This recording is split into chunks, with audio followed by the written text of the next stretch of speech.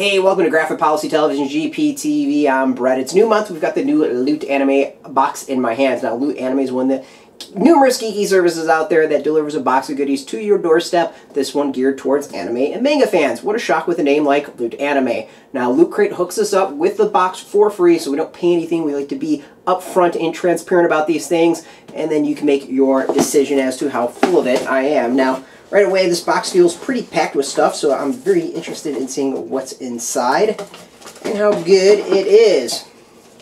Now first, Loot Anime gives you a nice little poster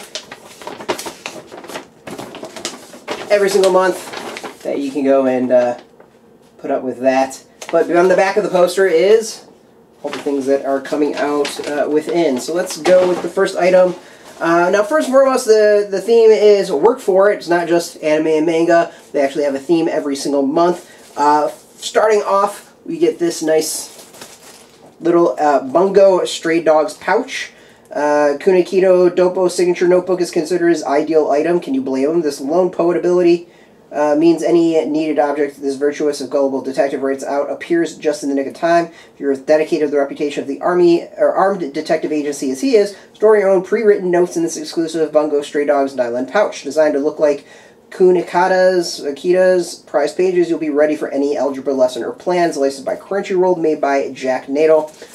Don't know the manga, don't know the anime, so that really doesn't mean a whole lot to me. You find I don't know a lot of these, which should be interesting. Alright, next we've got Gintama Gintoki Sakata figure.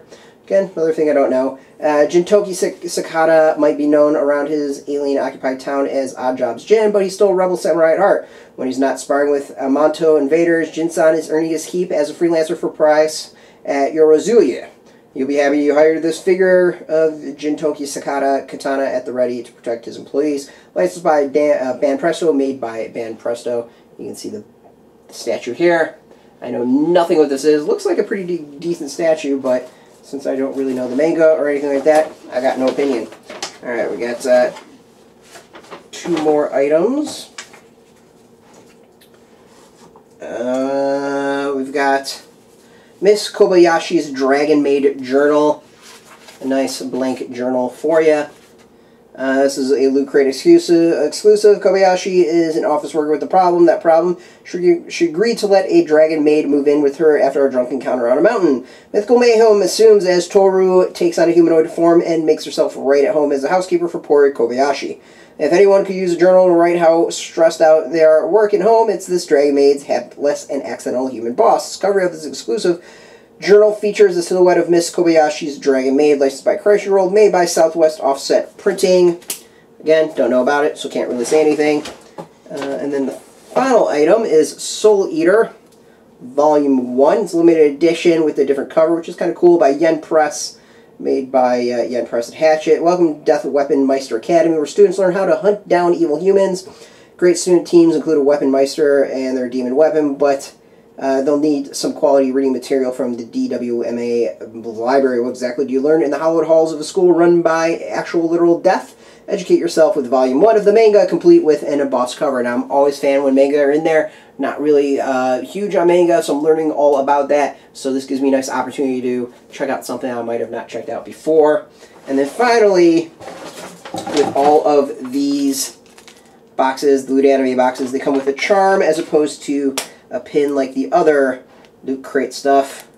So, there we go. Nice focus there. So it's a kitty work for it phone charm. Place your order for a charming cup of coffee at a cat cafe to keep your phone energized all shift long. Really nice because I need charms because I keep on breaking some zippers.